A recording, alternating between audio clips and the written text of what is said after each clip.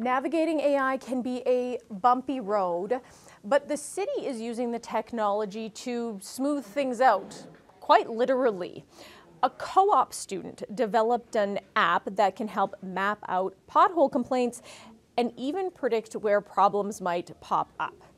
So the app can be used by city staff. It's called Repair, and right now it works in 3 ways. So traditionally, when you call or message the city with a complaint, a person has to comb through the information and identify if there are multiple complaints for the same area, and then cross-reference with a map.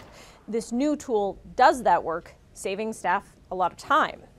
Third, and this is where pothole prediction comes in. It combs through 62 weeks of data from 311 pothole complaints. We're looking at history over time and looking at the city in aggregate. So it's a lot of information, it's a lot of complaints. City of Edmonton has filled over 1.7 million potholes in the past 3 years. It's an astronomical number. This is the information that we're using to predict, what do the trends look like? What does next week look like so we can get in front of it? It is pretty cool, and the city says that this is just the beginning, but it still needs your help.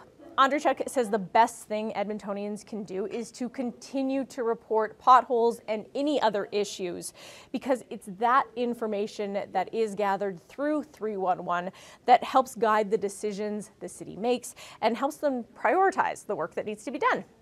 Nancy Carlson, CBC News, Edmonton.